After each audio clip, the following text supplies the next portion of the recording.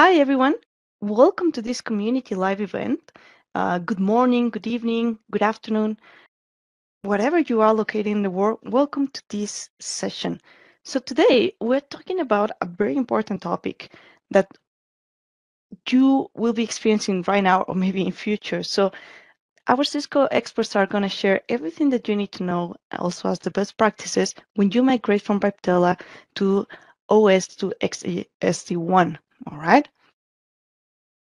So before we get started, I would just like to share with you a couple of news and upcoming events related to this topic or to this Cisco community. First of all, do you know that we have a new look, feel, and features in the Cisco community? Just have a look there. We have a blog where you can check out everything that is new in the Cisco community. Some of you have noticed and some of you haven't, but we hope to know if you like this new feel and experiences. Also, we would like to invite all of you to become an event top contributor. And the way to do this is participating in the community. Either if you share documents, videos, blogs, or any kind of content, or you are someone who help out others to solve their questions, or even create new questions, well, that gives you special points to become an event top contributor. This award has place every month. So every month you get a chance to get this award. And how we do that, and talking about the points, well, don't forget that if someone give you useful information, you can give them a helpful vote. Or if someone give you the right answer, you can give them an accepted solution. This does not only help us out to identify these contributors that can win this award, but also to identify which content is valuable. So, well, I would like to introduce you to our panel today of experts. We have Rakesh, we have Anat, and we have Suresh. All of them are specialized in these solutions and in these technologies. So welcome, guys, to this event, and thank you so much for sharing your time and knowledge. Also, for supporting them and handling all the questions, so you always get attention during this session, we have two lovely ladies here joining us to help out to abort all your questions. So in the meantime, someone is presenting, please don't feel shy. You will be able to have an answer in the chat or the Q&A. Also, thank you so much for joining us today. So you can have a look to today's presentation. It's going to be available in the community as well. And finally, and not last least, please don't forget to use the Q&A panel. You have different panels in your WebEx. The Q&A panel helps us out to better answer and organize all your questions. So please use that one for all related inquiries to this session. And if you have something extra different, like, hey, I would like to contact one expert directly, I'm having problems with my audio, my screen freeze, and things like that, please, in that case, just use the chat panel as well, okay? So finally, let's gonna get started. So I'm gonna provide all the privileges to our presenters today. Hey there, good morning, good afternoon, good evening. Thank you so much for joining us today. As Hilda mentioned, we're here to discuss a very important topic about the migration of the installed Viptela OS install base to iOS XE SD-WAN. I'm a director of product management, and I'm joined by my very able colleagues Prakash and Suresh, who will do the technical aspects of the presentation. So just a little bit about the agenda here. Prakash, if you could go to the next slide. I probably will be just doing the easy part, the introduction. What are we going to talk about and why? And I will leave it to Prakash to talk you through some of the key building blocks in terms of what are the next generation solutions, what is it about the next generation solutions that make them so attractive, and talk you through some of the salient data points around both the devices, the performance, the scale, and give you a brief comparison of what existed in the past and what we have on our train today. Towards the end, Suresh will take over and he will actually talk about certain design best practices from a migration standpoint and talk about the workflows and tools that are available from Cisco as far as an effective and efficient migration from your installed base of Viptela OS to iOS XE SD-WAN. So let's get going. Prakash, if we could go to the next slide. I think this is probably a slide that you've seen multiple times around. It talks about the entire transition that has happened in our customers' deployment scenarios. The fact that traditional WAN technologies were in the past used to connect from remote sites, branches, and multiple offices into the heart of the enterprise network was a given. And that's how we did our business for the past 20, 25 years. But in came SD-WAN. SD-WAN came with the promise of securing that entire WAN connectivity. It came with the promise of ensuring that the connection that is between the user at the branches, at their home office, or even in public sites into the enterprise's heart or core is secure. It is something that can be analyzed, tracked, and troubleshooting would be taken care of. And just the advent of SaaS and public cloud kind of made this problem a lot more interesting. We moved from being just providers of connectivity between a remote site and the headquarters or the data center to a mechanism that was a secure cloud that would now allow for connectivity between a user, that's you and me, that's probably anywhere in the world, but needs to connect and use the enterprise applications, be it hosted on the enterprise data center, the headquarters. There could also be SaaS applications, or it could be in the cloud, not one cloud, but multi-cloud. In doing so, the nightmare that the IT operations team faced was the one thing that defined what SD-WAN was about. It was about connecting things, people, devices to the enterprise in a secure manner, in an automated manner as well, because what worked today has perhaps is going to change tomorrow.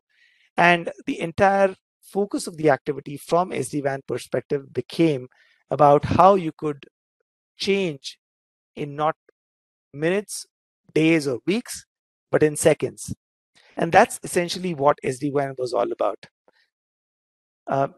Prakash, if we go to the next slide, the evolution of Cisco's SD-WAN story started with the acquisition of Viptela, a company in the 2017 timeframe, and it is indeed that acquisition that built the framework for what comes today as the Cisco IOS XE SD-WAN solution.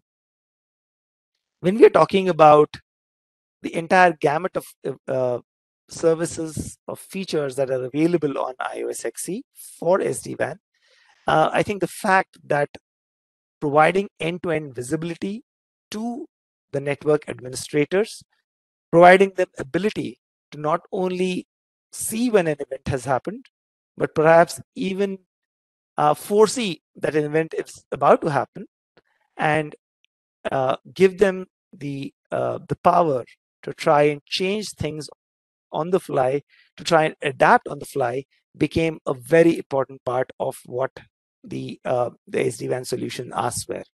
I did mention about how cloud has become very important. In fact, about 90+% of our customers today have some application delivered on the cloud. And 70+% of them have got not one cloud, but multiple clouds.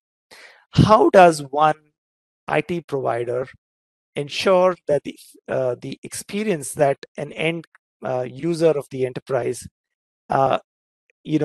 has in a secure manner, and how do you allow for that to be the same or similar or equally good between multiple cloud environments became a huge issue. How do you do it in a secure manner? How do we ensure that there is no breach? There are enough perimeters, and there is ubiquitous security across the data center, the branches, and the cloud became very important. With the growing need of applications, with the growing need of data to be transmitted between remote users and enterprise data centers and cloud, allowing for this to be done over a high performance network became very important. The kinds of applications changed. Applications changed from being, small chatty applications to things like video that necessitated a huge pipe and necessitated the need for the experience to be similar, right? Also very important at this point in time was the fact that Cisco has spent over 30 plus years providing enterprise solutions on the WAN. We've offered a myriad of use cases, be it unified communications, multi-tenancy, and so on and so forth, that have been the cornerstone of Cisco's success as far as WAN technologies are concerned. How do we offer all of that existing use cases to our next generation users going to SD-WAN became a big critical ask. And that's where iOS XE addresses all of these facets, be it delivering a multi-cloud experience across AWS, Azure, GCP, and also with our SDCI partners like Unix and Megaport, providing the best of best end-to-end visibility, not only on our own vManage solution, but also using solutions like vAnalytics and Thousand Eyes, providing the best of breed security from Cisco's portfolio. Not only that's something that's available on our platforms, but also on the cloud using our umbrella solution, giving you the best of breed performance on our latest generation Catalyst 8K product family that has been a roaring success over the past 18 months, and giving you an end-to-end seamless connectivity between the cloud, the SaaS applications, and the hybrid workers. I think iOS XE does it all. No wonder we have the latest and greatest solution available with you, but these are also MEF 3.0 certified, so that now you have the best of breed solution that has been stamped by the authority in the business. Prakash, if you could go to the next slide, what we wanted to talk about is that this iOS XE based solution has been the front and center for our SD-WAN portfolio in this year 2022, right? It is offered with the best of breed products. We do support iOS XE SD-WAN on the earlier generation products, which was the ISR 4K, the ASR 1K, but we have now enabled the same on the Catalyst 8000, as well as the ISR 1K, which goes into those smaller branches. We've given you the best of breed capabilities on iOS XE SD-WAN, be it about the latest and greatest in terms of security, multi-cloud orchestration, app awareness, and all the goodies that came with the Viptela solution, which was based on the OMP protocol. We have definitely spent the past 2-3 years in elevating what we got from the Viptela acquisition into what we now believe is the best in class, both from an infrastructure or hardware perspective, but also from the software perspective, also from the fact that it gives you the immense amount of flexibility to deploy these solutions anywhere, to any device, at any location, right? So Prakash, if you could go to the next slide.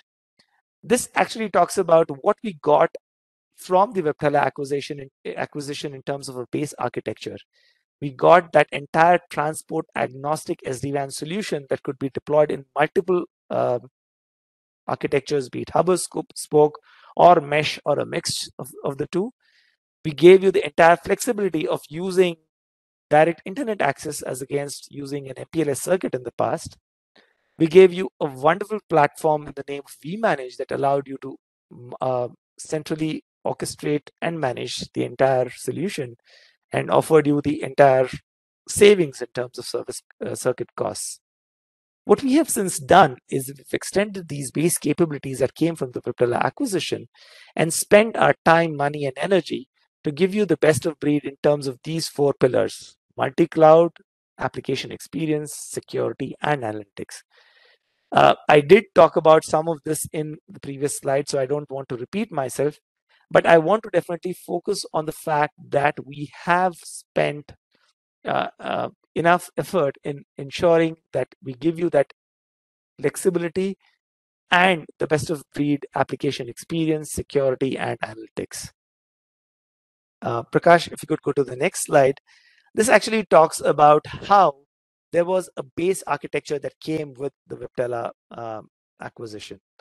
We had what is called as the entire controller plane, which comprised of the vManage, the vSmart, the vBonds, and the vAnalytics engines that gave you the management plane, the control plane, the security, as well as the analytics, and the entire frill of uh, multi-cloud on-ramp security and application quality of experience. But we also came with a set of devices, a set of infrastructure that allowed you to deploy these in the branch locations. Be it the vEdge cloud in the virtual form factor in the cloud, or the vEdge 5K on the data centers, the vEdge 2K on the campuses, and the vEdge 100 and 1K on the branches. We have augmented this infrastructure portfolio with the availability of the Cat 8KV, the Catalyst 8500, the Catalyst 8300, and the 8200, along with the ISR 1K across the cloud, the data center, the campus, and the branch. And for our co-location vendors, we have actually partnered with Megaport and Equinix to give you the entire flexibility of deploying it anywhere in the world on the Megaport or Equinix colo locations using the Catalyst 8000V. What we have recently announced in the month of May is that we are moving away from these old aging infrastructure elements, which is the vEdge 5K, the vEdge 2K. And in the past, we had already announced the end of sale of the vEdge 100 and 1000. We are now offering you the best of breed SD-WAN architecture with the best of breed infrastructure and the best of breed OS, which is iOS XE. Prakash, if you could go to the next slide. Just a recap of what the end of sale announcements have been like. The vEdge 100 and the vEdge 1000 end of life was announced earlier in August 2020, with the actual end of sale happening in January 2021. These devices were replaced by an ISR 1100, 4G and 6G, and the 4G LTE devices. And they have been end of sale for the past 1.5 years. In fact, the vast majority of our existing Viptela OS based installed base have started deploying the ISR 1100s, and we are along the path of the end of software maintenance and end of vulnerability support in a couple of years. Recently, in May, on the 9th of May 2022, we did announce the end of sale of the Viptela OS based vEdge 2000 and the vEdge 5000 hardware devices that went into the campuses and the data centers or the aggregation locations. These devices, the vEdge 2K and 5K, will be end of sale in the month of January of 2023. So you still have another 6 months to plan for any last minute purchases of these devices. They will follow an extended end of software maintenance and an end of vulnerability support timelines that go into September 2025. And these devices will be supported from an RMA perspective till the last day of support date, which is in January of 2028. We also wanted to mention that the Viptela OS 20.9, which will get posted next month, will be the last operating system version, and it's an extended release, which will be supporting the Viptela vEdge 2K, vEdge 5K, and even the vEdge cloud properties. You can see that the end of software maintenance and the end of vulnerability support timelines for the vEdge 2K, 5K, and the vEdge cloud are aligned to the Viptela OS 20.9. I think that was the easy part, announcing end of life on a platform that is old. So you would ask, which platforms do our customers go to? So Prakash, if you will go to the next slide, which elaborates and mentions what that transition is going to look like. the vEdge 5000 will be replaced by the Catalyst 8500 platforms on the aggregation standpoint. Prakash has got a full set of slides that talks about the performance, the scale, the capability, so I'm not going to spend time on that. Similarly, the vEdge 2000 will move to the Catalyst 8300 or the 8200. The vEdge 100 and 1000, the 100B, which was all Ethernet, the 100M, which had the wireless or LTE interfaces, and the vEdge 1000, which was the denser device, have now been replaced by the ISR 1100 4G, 6G, and the 4G LTE devices that ran the Viptela OS. These devices have the unique capability that they can also run iOS XE as an operating system. So we now have the capability that starting release iOS XE release 17.4, you can now run iOS XE on these existing ISR 1100 4G, 6G, and 4G LTE devices. Last but not the least, the vEdge Cloud will be transitioned over to the Catalyst 8000V, which is available both on the cloud, which is AWS, Azure, GCP, but also on our hardware platforms, virtualization platforms like the 8200 UCP, the ENCS, and the CSP.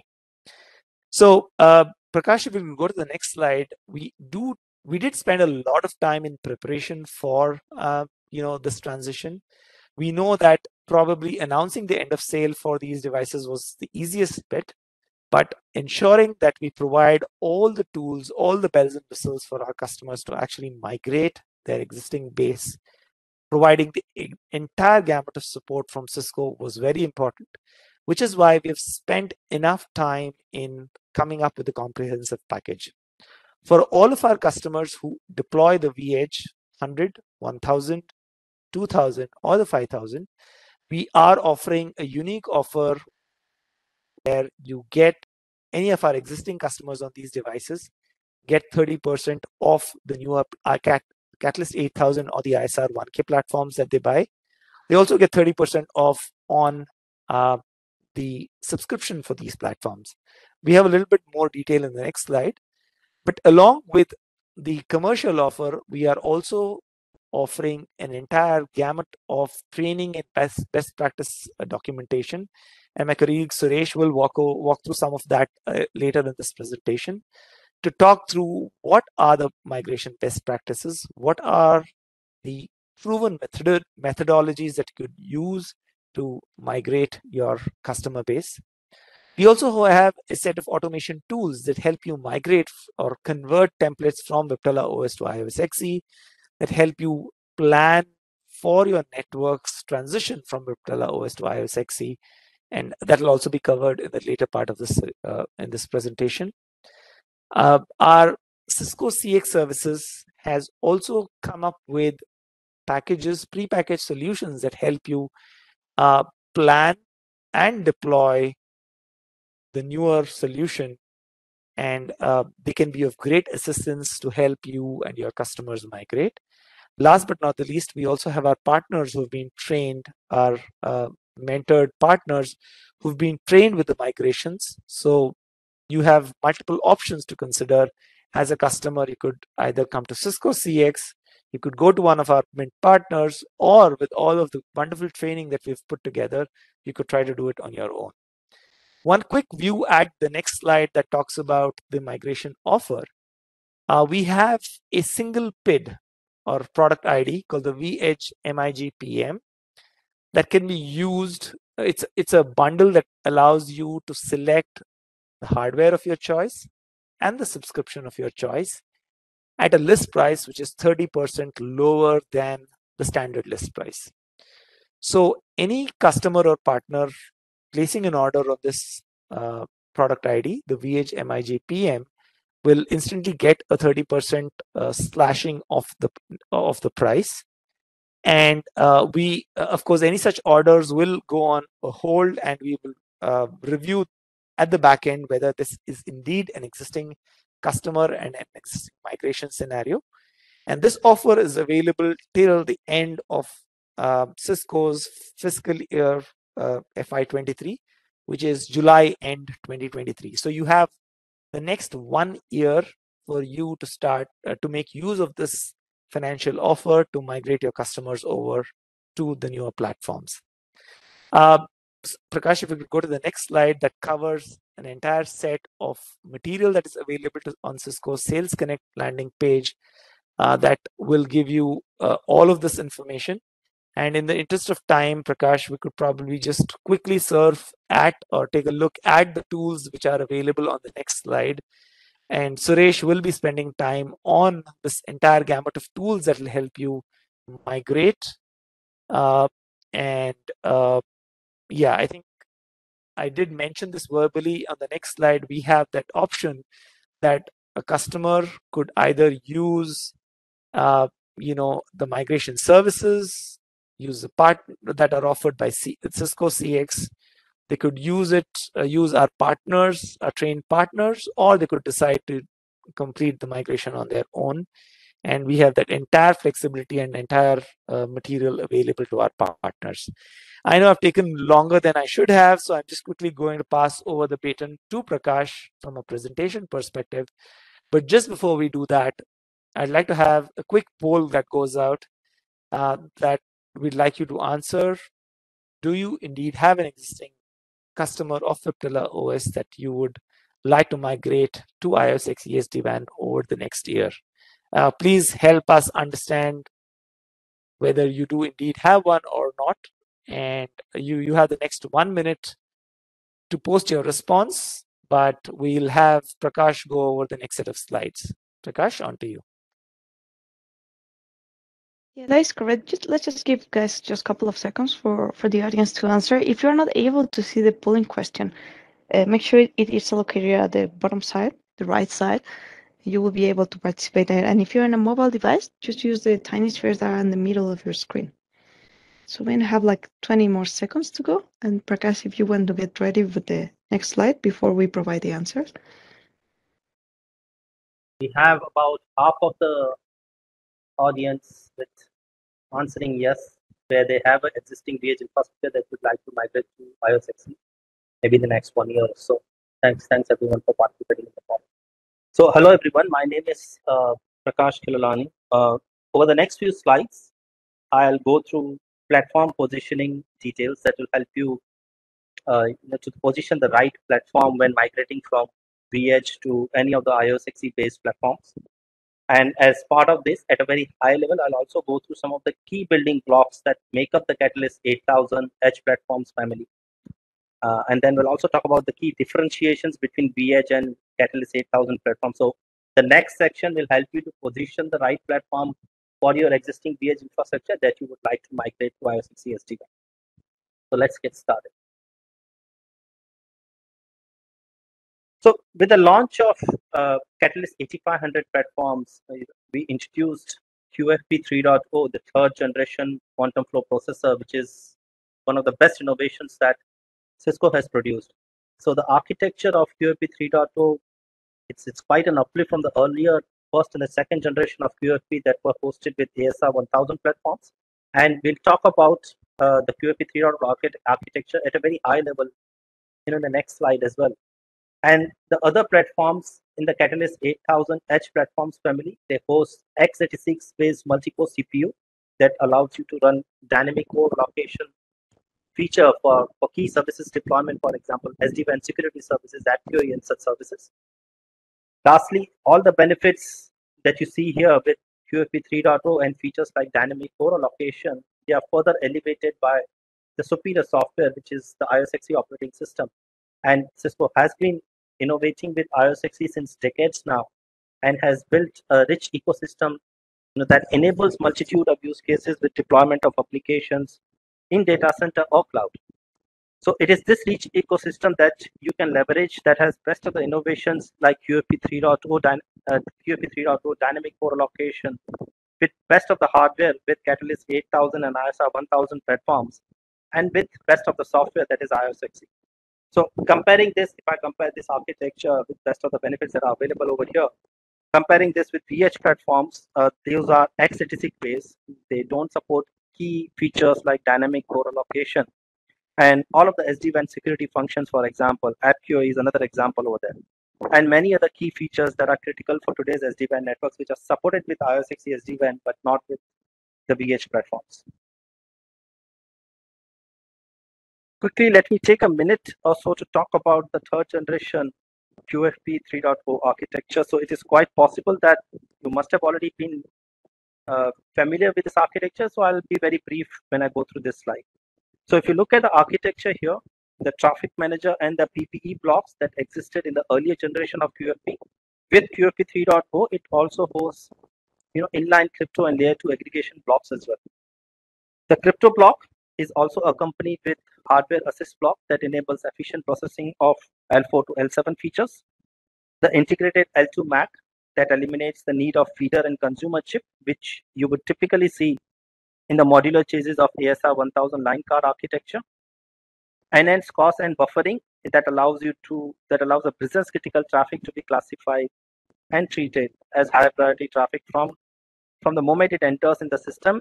And then you also have large ingress and egress buffers to handle any of the oversubscription efficiently. So it is, if you look at the architecture, it is truly indeed a truly scalable architecture that takes the performance for all the features on this Catalyst 8000 platforms to another level, and a very key differentiation, when comparing to vEdge 5000, for example, which does all the crypto processing in software, and basically that limits the performance when comparing with Catalyst 8500. Dynamic core allocation feature is another key capability on Catalyst 8300, 8200, and ISR 1100X platforms. With dynamic core allocation, the system can be brought up in service optimized core allocation mode where you can allocate some cores to other services that you want to run on the platform, like SD-WAN security functions.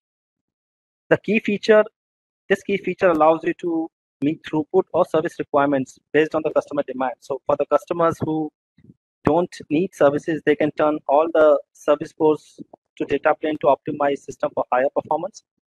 And this capability is not supported with vEdge platforms, as I mentioned earlier. And not only it doesn't support dynamic core allocation, but it also doesn't support a lot of other features like supported with XE SD-WAN, like the full stack of SD-WAN security functions.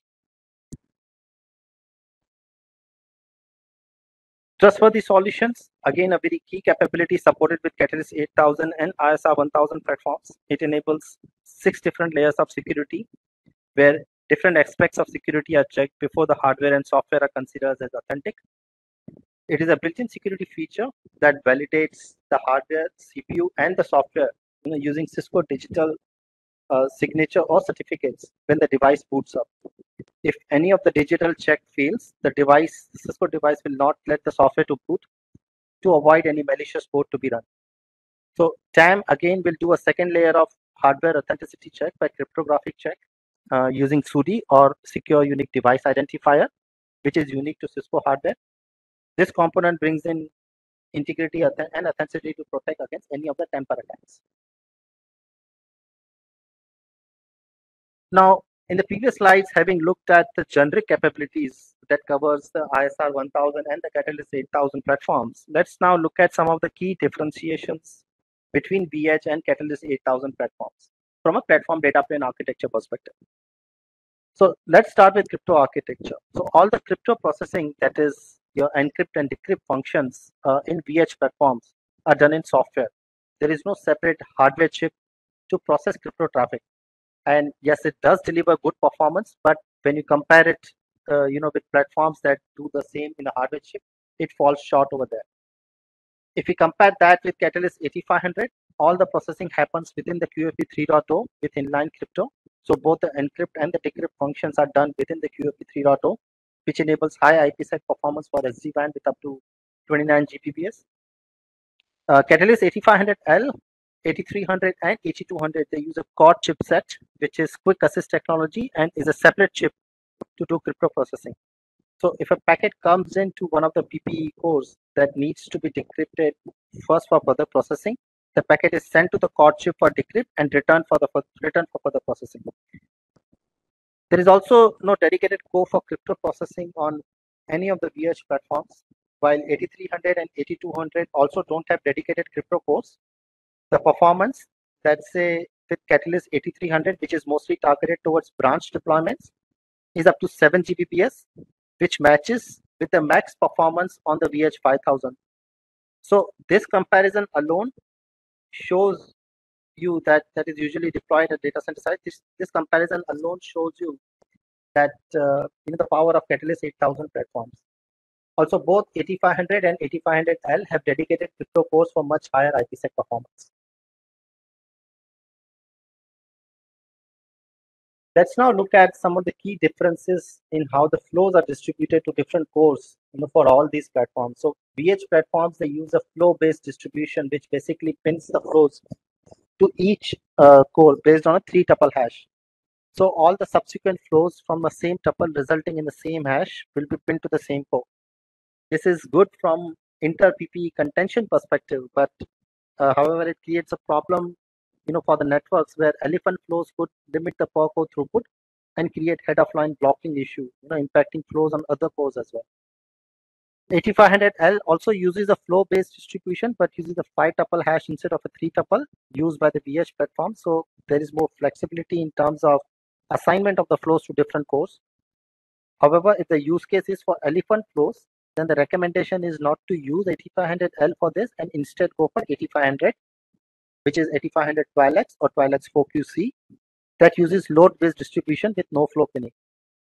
With Catalyst 8500, the assignment of flows happens purely based on the availability of the PPEs, and so the elephant flow issue will not be seen with Catalyst 8500. Catalyst 8300, 8200, ISR 1100, and 1100X platforms, they use a hybrid approach for flow distribution. Flow pinning still happens on these platforms, so the flow gets pinned to the same core based on the tuple hash. However, if a given core is not able to handle a further request for the flow, it can request help from other available cores called as helper cores to help process the data. This enables them to be positioned for use cases such as elephant flow and provide much better performance compared to vEdge platforms. So to summarize, with Catalyst 8000 platforms, ISR 1100 and 1100X platforms, the overall architecture of how the flow distribution enables a higher IPsec performance when you're comparing this with the vEdge platforms. Let's now see how different vEdge platforms compare with Catalyst 8000, ISR 1100, and 1100X platforms. Let's first weigh the vEdge 5000 on the left here against 8500 12x 4QC on the right. Foundation on 8500 is the QFP with 224 PPEs and inline crypto plus layer 2 operations. High port density with 10, 40, 100 gig port connectivity available. vEdge 5000 has 32 GB RAM, but 8500 can go up to 64 GB. Data plane is uplifted with QFP 3.0 load-based forwarding, which makes 8500 best for data center deployments. Up to 29 Gbps of SD-WAN aggregation and 8000 tunnels, makes 8500 to be a powerful SD-WAN platform when you're comparing with vEdge 5000.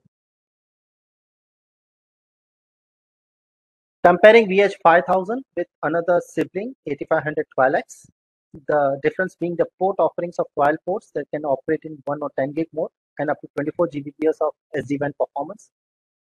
This gives the flexibility to choose between 8500 12x and 12x 4QC when migrating from vEdge 5000, as it gives a choice not only in terms of higher IPsec performance, but also from a flexible port offerings that can cater not only to current deployments, but also to any capacity planning, for example, plan for future.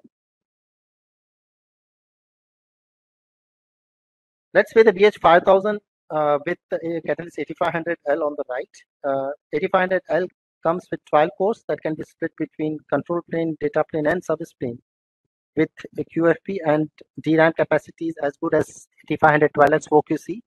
It provides a higher IPsec performance compared to 28 cores with vEdge 5000. All 12 ports offered on 8500L comes without any port license enablement needs. Higher DRAM support with up to 64 GB DRAM supported. Advanced flow-based forwarding with 5-tuple hash to assign flows compared to 3-tuple hash with vEdge 5000. Up to 10 Gbps of IPsec performance and higher tunnel scale of 8000 tunnels makes 8500 a highly capable aggregation platform, and it can be considered when migrating from vEdge 5000. except for the elephant flow use cases, in which case 8500 12x or 8500 12x ProQC should be considered.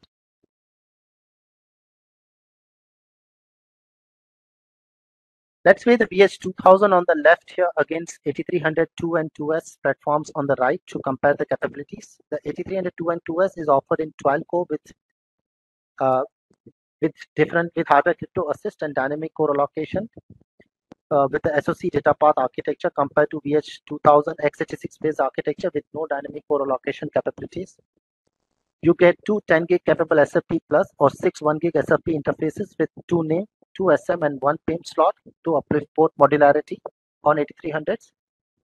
Compared with only 8 1 gig and 2 10 gig SFP plus ports on vEdge 2000. The default DRAM matches to 8 GB and is upgradable to 32 GB, helping higher route scale on 8300s with improved hardware. It is also able to achieve up to 900 Mbps of services throughput compared to vEdge 2000, where these features are not supported. Non-stick flow-based forwarding on 8300 enables best of both worlds of load-based forwarding and flow-based forwarding, enabling higher performance. Up to 6.9 Gbps of SD-WAN performance compared to 2.3 Gbps on vEdge 2000, and higher tunnel scale of 6000 SD-WAN tunnels. 8300 2 and 2S is also more targeted towards large branch deployment. So if you have a vEdge 2000 that needs to be migrated and also want to look at migration from future growth perspective, then one can look at 8300 2 and 2S for migration. Comparing vEdge 2000 with the youngest 8300 sibling, 8300 1 and 1S, and the difference is this one has 8 cores with hardware crypto assist, which uplifts the performance a lot even when comparing it with 32 cores on vEdge 2000. It comes with same port combinations with same RAM upgrade options available.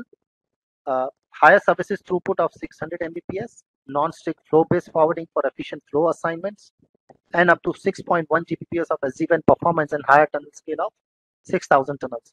So again, 8300 1 and 1S is also targeted for large branch deployments, and when migrating from vEdge 2000, the choice of platform between the two 8300 SKUs, that is the 8300 2 and 2S and 8300 1 and 1S, should be purely based on what performance one is looking for on these platforms.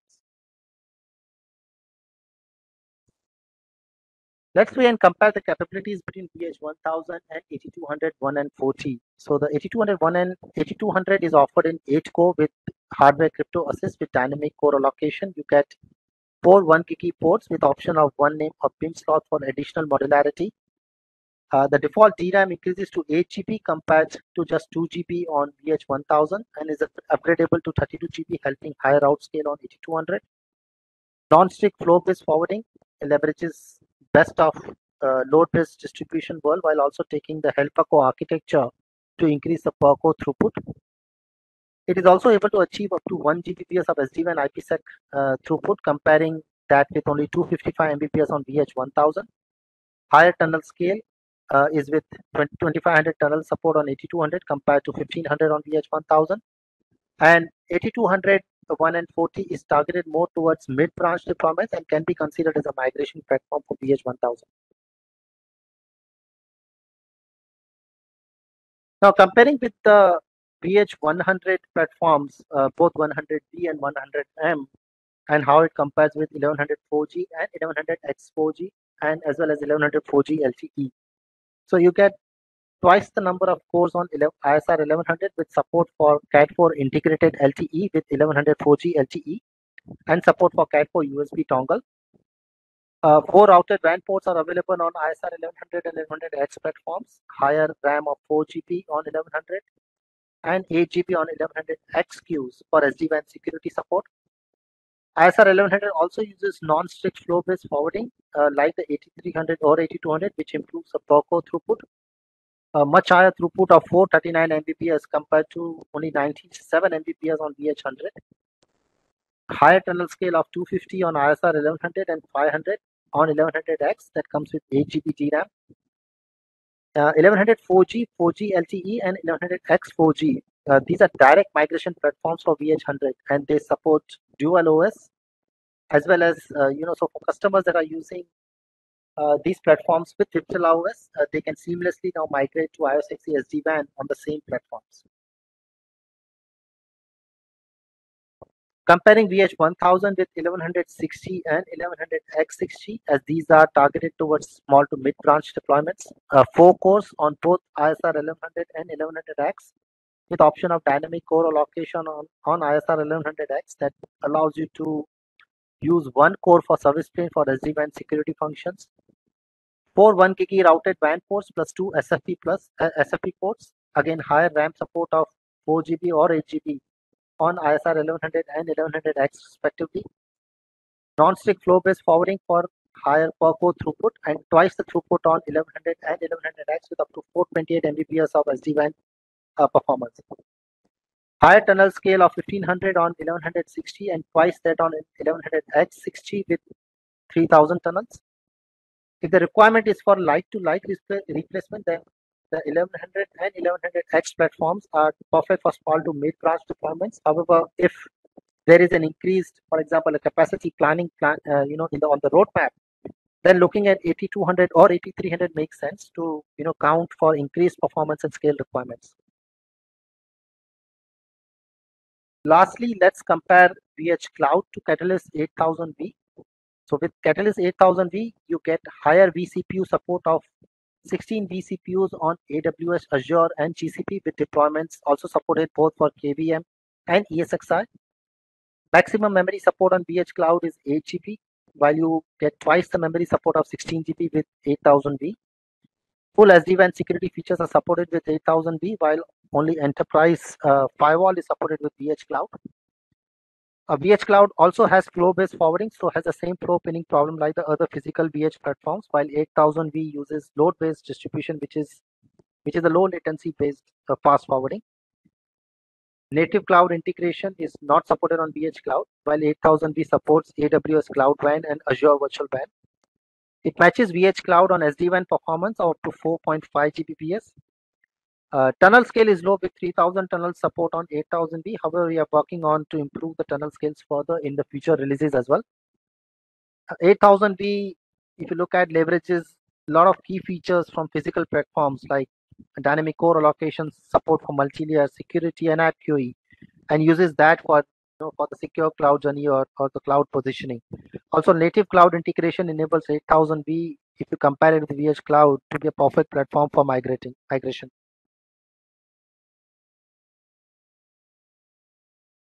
Now we do publish performance for all major releases from time to time. However, we also engage Miacom to independently validate the functionality and performance of our SD-WAN solution enabled by Catalyst 8000 Edge platform. So this is validated by the Miacom engineers, and they have published a report, link for which is called out here. And this is a third-party validation, a kind of a certification of our SD-WAN solution. So please feel free to go through this report, offline. The report link is also called out here. I do have performance and scale slides here for your reference. These are just FI slides that you can refer to them offline. The comparison here is between different vEdge platforms when comparing with Catalyst 8000 and 1100X platforms. So if you see here, if I take one slide as an example, for example, if you look at Catalyst 8500 or 8300 versus vEdge 2000, the scale requirements on, if you compare it with vEdge 2000 with 8300 2N2S or 1N 1S, the scale is almost twice that with what you get with vEdge 2000. If you look at all these features over here, so not only the performance, also from a scale perspective, the Catalyst 8000 platforms have a much higher scale, and these numbers are also mentioned here for your comparison. So please feel free to go through them offline once you have the slides. So this brings us to our second polling question: which platforms would you like to migrate to iOS XE SD-WAN in the next year or so? The options are vEdge platforms, ISR 1100 or 1100X that run Viptela OS, or maybe both platforms. So hi everyone, my name is Suresh Kivi. I'm part of SD-WAN technical marketing team. So my session, I'm going to put together a two thing. One is about automation tools, followed by a small demo, and then we talk about at a high level design slides. How do you migrate or do you transition from vEdge to a CH without impacting any downtime kind of stuff. So when we talk about automation tool, so let's understand why the importance of automation here. So we have a design which is working with the vEdge deployment currently. That particular design, it's only a device migration, not a topology, not a design change, even not a controller migration. So everything is remains same. I just wanted to replace the box from vEdge to a CH device. So in that case, what is the transition I should take care of it? The transition which I need to figure out, first of all, we need to figure out what is the equivalent box, what's the equivalent CH in terms of throughput bandwidth comparison. The second step is what is the equivalent of the features. Is there any feature gap that is associated with that? So finding a right set of iOS images.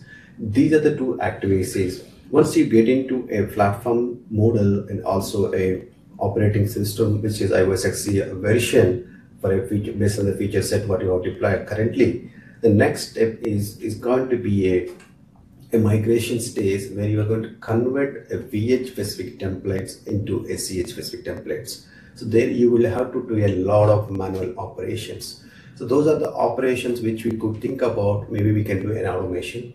That automation can actually help you in terms of operational simplicity as well as operational efficiency. This is a major target why we introducing our automation tool. So we come up with a kind of total 5 tools. Each tool is actually help you in each phases. So let's talk about the tools which here. Sahasra is one tool. Before you touch any network, right? It's a common practice where you want to take it as a backup, and if something went wrong, you will take a restore as well. This is one of the installer-based tool that can be installed on your laptop, connecting to the controllers, connecting to the controllers, and then you take the configuration backups and then make it a copy as that. The second tool is SD-WAN Show tool. This tool is also a small Python script that you are going to install on SD-WAN vManage. In this case, so here the use case for the specific tool. Now you have a vEdge devices that is talking to that has actually established a control connection to the controller, and also you are putting iOS XE SD-WAN devices into SD-WAN into the vManage. That means over a period of time during a transition or a migration time, you have operating both simultaneously vEdge devices as well as iOS XE SD-WAN devices. So in this case, the question comes: does my vManage is ready to handle both vEdges as well as CHs in terms of the scale perspective? So this is one of the cool tool which you install on the Python script on vManage. So it actually determines you the capacity planning of the controller, especially on vManage.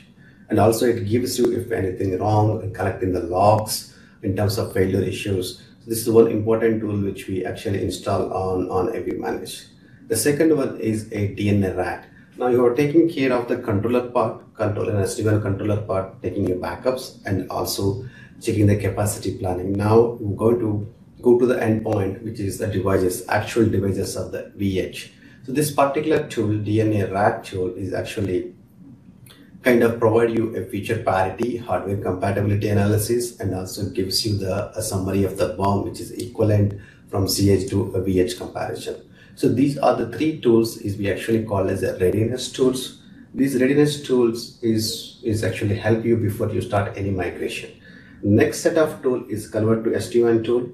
The convert to SD-WAN tool is actually the middle part of your migration work, where you spend most of the time on this phase. So the reason why in the Viptela OS has certain feature set, and iOS XE or SD-WAN has a rich in terms of featureness over a period of time. That's the reason we have a different templates, different configuration CLI template, feature templates that are separately that we need to attach to the iOS XE SD-WAN devices. So for the investment what you made on the vEdge, you put an operational team, they spend some time, they spend a lot of time to design the Viptela templates. Now you want to spend same significant of time converting those into iOS XE SD-WAN. It takes a lot of time. That's one of the reasons we introduced this tool, where it actually discover existing all vEdge templates and then get converted into iOS XE SD-WAN. And another tool is SD-WAN BMT tool. It actually validates your entire migration flow, starting from when you start the OS, when you start upgrading the OS, and then a device comes up, and then validating the configuration. It actually does a validate of the SD-WAN, validate the entire migration workflow. So these are the 5 major tools. The availability of this tool is hosted. Some of them are on-prem, which is a small installer file that you install on your laptop and you install on vManage. The rest of DNA RAD, convert to SD-WAN, SD-WAN BMT, these tools are cloud hosted.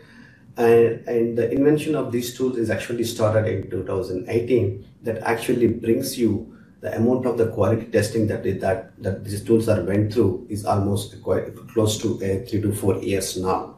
And any partners or customers can freely download, and they can install on their own, but there is no license. That is the cost associated with these tools. So I'm just taking a polling question here, past 1 minute. Which vEdge to iOS XE SD-WAN migration tool have you tried in the previously? Most likely the answer is A, convert to SD-WAN, right? Yeah. Okay, that's good. You know that's basically anticipate that. Okay.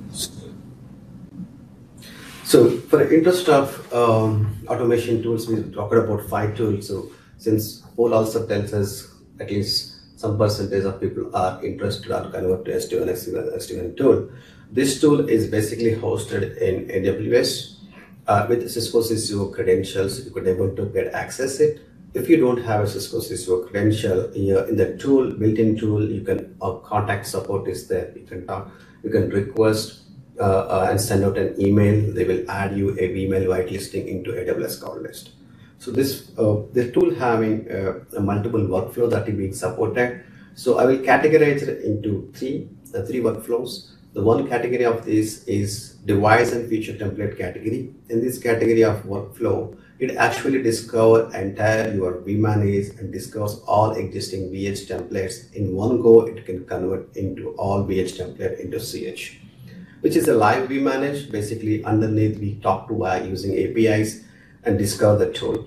And the second option is Sahasra Archive. This is an offline tool. If your customers, some security reason, if you don't have access to that, what we can do, use a Sahasra tool, download your existing vEdge template, upload it into the tool, and then get converted. And converted output you can take and import into the vManage. So these are the 2 options if you want to migrate entire templates.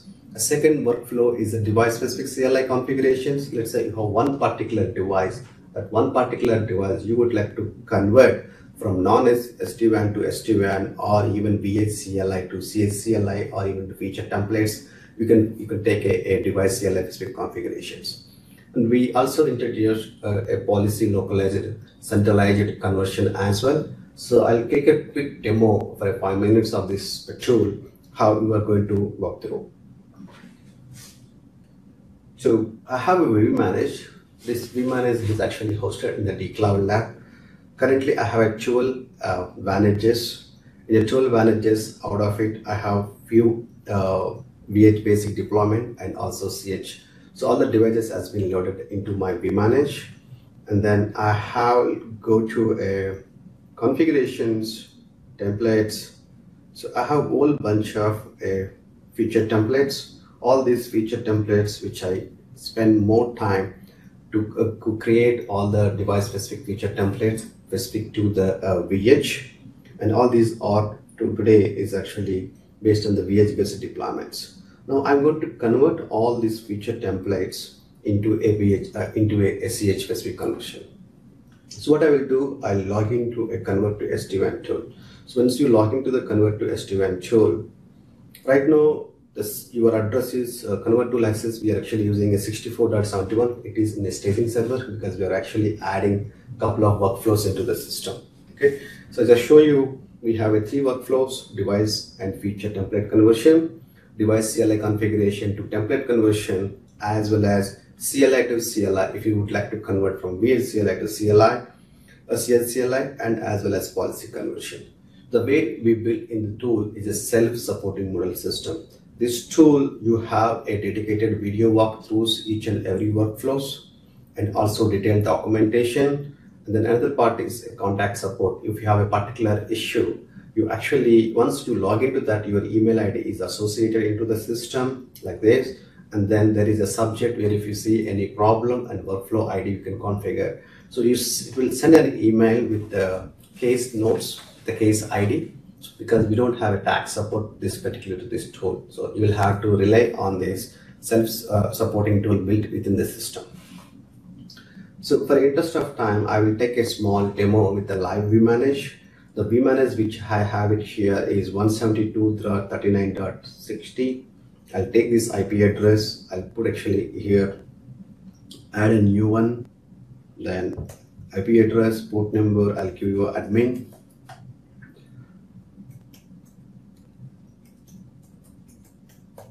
Admin, I'll put a save credential for a time. So what it does, once I updated the vManage credential into the tool, the backend system, it actually initiated an API call to discover the existing vManage. So it's trying to do a connecting option where it will go and connect to the existing vManage. So it could not connect that replica IP successful. Let me check the IP address. Yeah, it is 60, so I put only 6, that's the reason. Okay, now it is get connected. Now it's trying to phase in importing. It actually getting importing all device and feature templates from the vManage into the tool.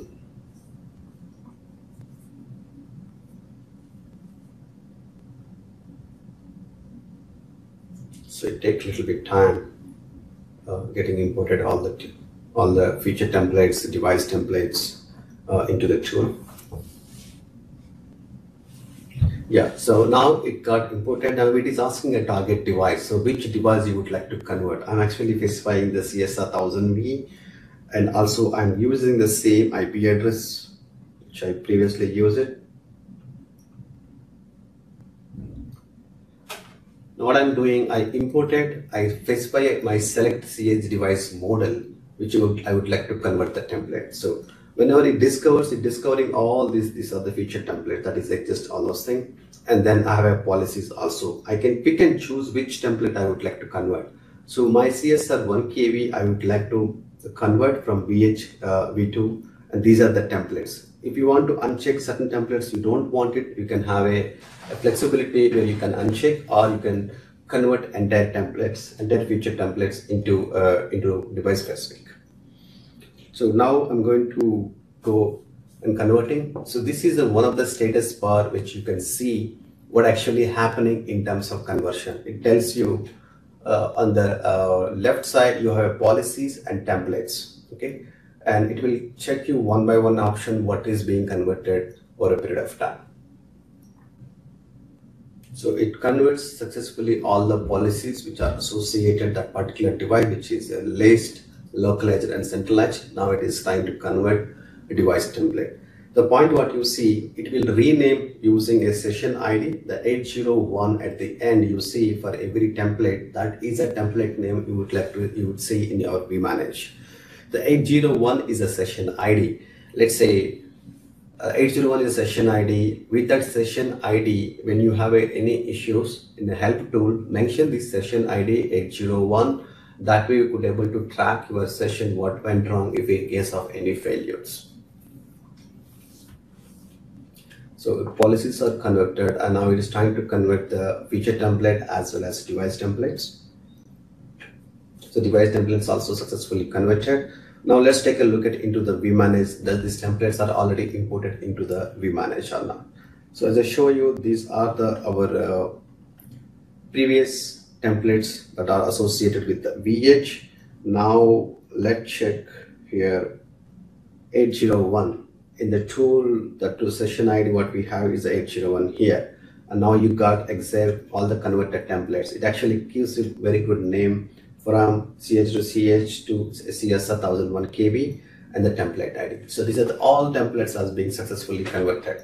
Now, as your admin, what you will do, all these feature templates, you will go and go to the device model and then associate all the feature template into device template and then take a preview the configuration, ensure tool does a good job or not, or is there any modification you would like to tweak it, you can go ahead and tweak it.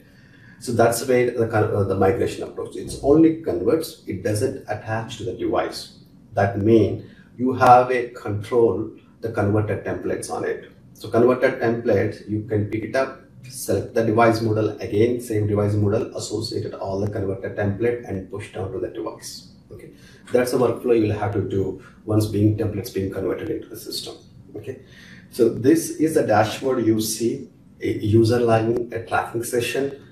Right now I just with my ID 801, my email ID, live the workflow which I selected, and it says successfully exported. If it is a failure, you will see a validated issue, a kind of red, which is specific to the vEdge CLI to CLI conversion. We recently introduced this particular feature and we are working in enhancing this feature. Anything Sahasra, Archive or Live we manage converting them, you don't see any problem because this tool has been well tested that particular features. So that's a kind of small demo on the tool. I would actually request you play around this tool, provide us a feedback to improve the quality and also actually help you in terms of operational efficiency. Now let's go back to the session. So that's the automation tools, what tools are available, and one tool demo that particularly to the convert to SD-WAN. Let's go to the migration best practices. In terms of migration best practices, we put together a couple of slides. These slides, these are the best practices, what we think, but it may change in your day-to-day depending on your environment. Let's understand a small deployment model. It's very simple deployment model, which is a single data center and 3 branches. A data center, today it was deployed vEdge 2K at the data center, which are connected to the WAN aggregation with the WAN aggregation here. And then you have a site 10, site 11, site 12. These are the vEdge deployments. So with this simple setup, how I could play around my migration. Okay, and the first migration, always I would think, your point is the data center migration. So in the data center migration, you start the data center migration first and then replacing the branches one by one. That's the way your migration strategy that moves. In data center, how do you migrate? So in terms of migration, what we are saying that a greenfield kind of deployment model. In this deployment model, what you do, if the customer has a flexibility in terms of having a dedicated MPLS or dedicated internet circuit, you don't have to do any replacement in this case. You go and deploy the new Cat 8K routers, and then you connect the new circuits if it is available, and then terminate those circuits at the data center itself. That means you have a 2 set of devices acting as a hub router. One is which is the existing device, vEdge 2K, and the second one is Cat 8K. So there are a couple of pros and cons, which is the perspective. What is the, if you go with this option, what is the challenges, and it's available in the red you see, because availability of circuits, dedicated circuit for a new Cat 8K parallel to the existing vEdge 2K, that might be the cost-effective, cost increased solution. So some customers may like it, some customer may not be like it. So depending on your environment, you may choose. This is one of the option. Another option I have is a parallel deployment model. In this case, you are actually not buying any new circuits. Okay, you are actually leveraging existing investment which you already made on the WAN aggregation routers. You connect them Cat 8K router between data center LAN versus WAN aggregation. So in this model, in the Cat 8K to WAN aggregation, the red and green links are MPLS as well as internet links. You can have a provide IP addresses. Those provide prefixes, you can go and talk to the service provider and enhance those prefixes into the MPLS. Then they'll have a reachability to the data center, to the branches. This is one of the best deployment model which we actually recommend for all of our customers, where you are actually not investing in much in terms of buying in new circuits. You are leveraging the existing infrastructure by placing in the middle of WAN aggregation in the data center switch. So once you have this deployment model, you will have a parallel things you can run Cat 8KB migration as well as vEdge at the data center. So another approach is a staging approach. It's like a kind of a rip and replacement model. In this case, what you will do, you don't need to have a WAN connectivity. If you have any port challenges at the WAN aggregation routers, if you have port challenges, you can go use this staging approach. In this case, you connect Cat 8KB to the vEdge2K. It's one of the service VPN. Talk to the controllers, get the configuration, and you will have a migration window. During migration window, you will actually replacing existing production setup of vEdge2K into Cat 8KB. So that's the stage you will have to do it. So that means there is a migration window. You have to take that risk to this case. That's one of the staging approach what you do. So these are the three variations approach: greenfield, parallel setup, staging approach. Depending on your environment, you may choose a data center replacement. And branch replacement is very straightforward. A staging approach where you have a staging environment, you can preload the configuration and send the router to the field and then power up and connect to the LAN switch connector. This is one of the straightforward what you do in the staging approach at the data center, at the branch site. Okay.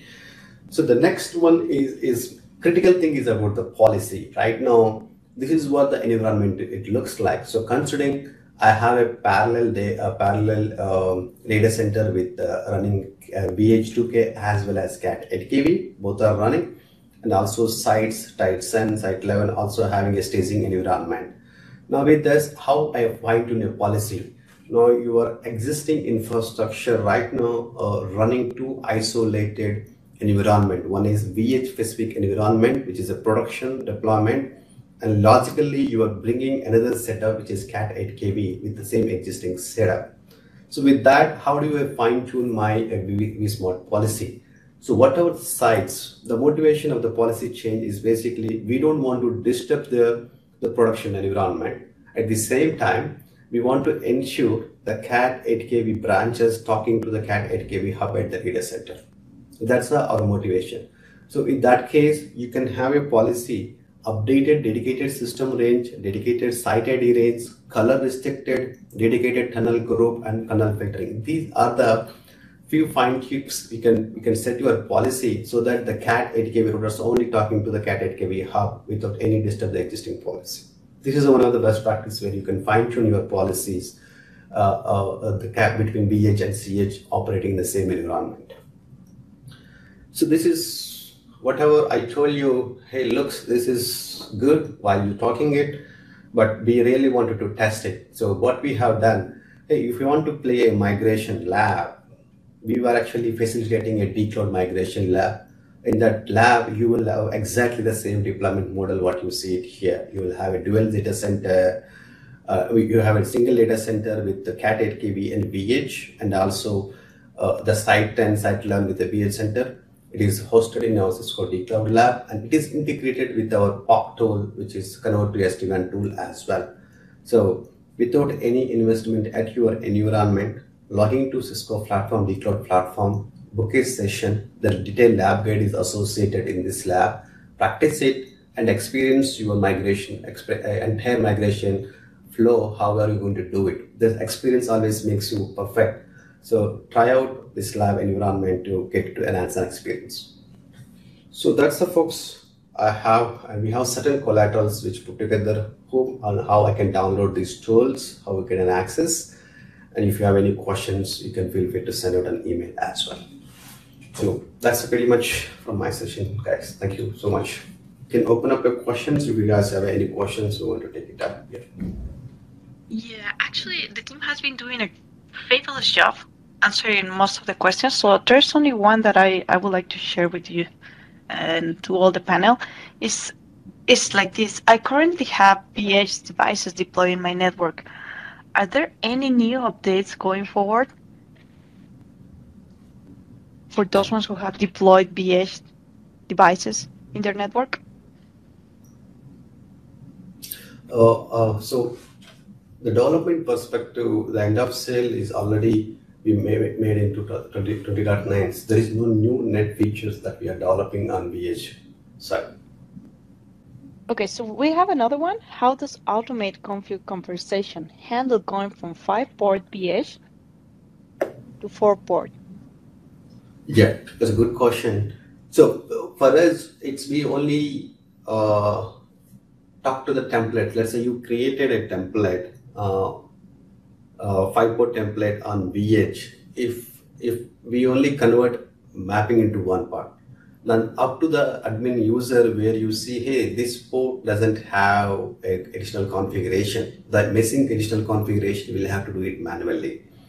All we do, we recognize existing template of 5-port vEdge, then converted into the same template, iOS XE template 4-port.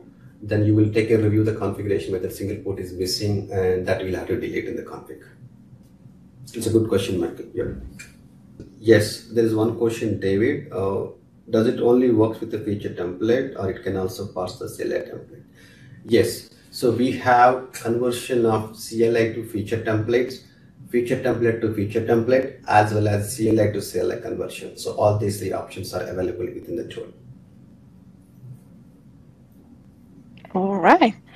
Okay, well, thank you very much. With all those details, we kind of close this session, actually, and I would like to thank all the experts who joined to make this possible, and remind you that if you have any extra questions related to this event, you can ask them in this event. It's going to be available till August 5th, so that's going to be with Prakash and all the experts like Suresh and the rest that you have seen here. Also, remember that events like this, you will be able to find them in the different social media channels that we manage. So we're going from Twitter, Facebook, YouTube, LinkedIn, and if you have the mobile Cisco Technical app, that could be a place to find it out. Also, if we have among this audience people who speak different languages, pardon me, please don't forget that you can find events like these and other resources in your local language. And finally, if you're looking for further IT training, you can find more on the Cisco Learning Network. They also provide webinars and events like the ones that you have seen today. Once again, thank you so much everyone for your time and for joining to this event. And remember that once you close out this event window, you will receive a survey. Once you receive it, please help us out to complete it. That gives us an idea of how we are doing in this event and help us out to improve your experience during these webinars. So once again, thank you Suresh, Prakash, Amit, and the lovely ladies who have been helping out in this session to cover the questions. We hope to see you in the coming session, and thank you very much, and see you next time. Thanks, Viptela, for hosting this session and your support coordinating on this event. Thank you. Thank you, everyone. Take care.